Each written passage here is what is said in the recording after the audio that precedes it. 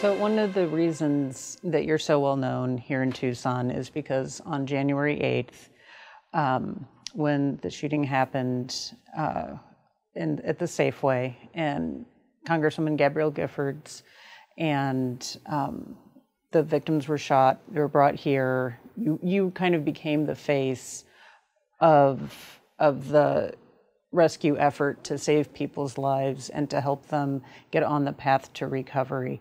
And one of the things that I've always heard people say when I write about gun background checks, things like that, ways to address gun violence, is, well, you know, that doesn't really happen very often. It's a rarity, and if we can't change our laws in response to that, to those sort of anomalies.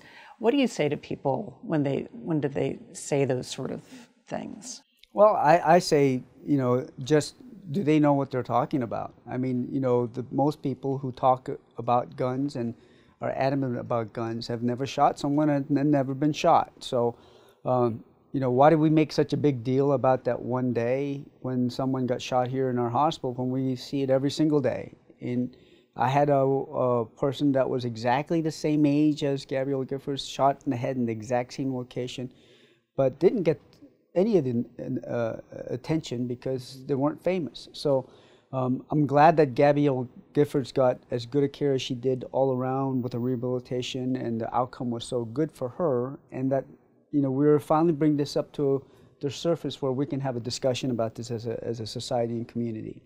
But I think just to know the staggering numbers that we're talking about, and the fact that I spent my entire life with gunshot wounds and seeing it time and time again, and whether it's a child or whether it's a police officer that got shot, it's just an epidemic type of problem in our country. And you know, all right, so you think a lot of people deserve to be shot, then that's fine, and I'll take care of all of them, but did you know that you're paying for it?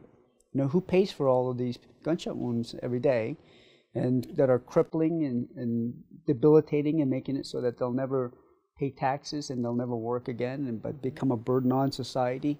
Do they know that they're paying for that? You know, actually, the wealthy here in town, do they know they're actually paying for that now anyways? So I think that type of information needs to be put into their minds so that when they discuss who should have a gun, how many guns they want to carry, whether it's for home protection or not. I don't believe in home protection at all. I have guns, but I don't believe in home protection. All I know is that if you try to protect yourself, someone's going to get shot.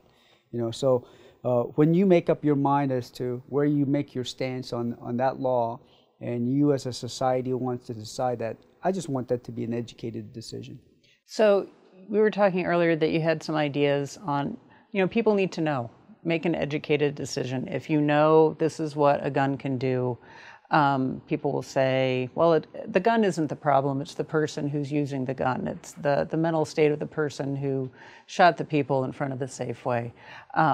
Yeah, but you know the thing, okay, guns don't kill people, people kill people. Right. Yeah, but you know, let me see you kill someone with a boxing glove, okay? It's a little harder to do with a blunt object than it is with a knife, and then it's even harder when you shoot somebody. So, we also have staggering numbers of suicides in this country, and those suicides are not people who are crazy that just are mentally ill forever. There's a number of those people, but the vast majority of people who commit suicides are just in situational depression with, you know, economic factors, you know, things doing with their loved ones. College students with bad grades, you know, when they make a decision that they want to end their life and they use a gun, that's irreversible, you know. And while suicide attempts are probably equal in other societies, they're just not as successful as they are in the United States, and that's just irreversible when you take a gun to your own head. So, you know, there's just a lot of reasons why people try, and mental health is a major issue that we need to discuss. There are some people that we'll never fix. No drug will fix them, surgery will fix them, and I think it's great for society if we institutionalize them.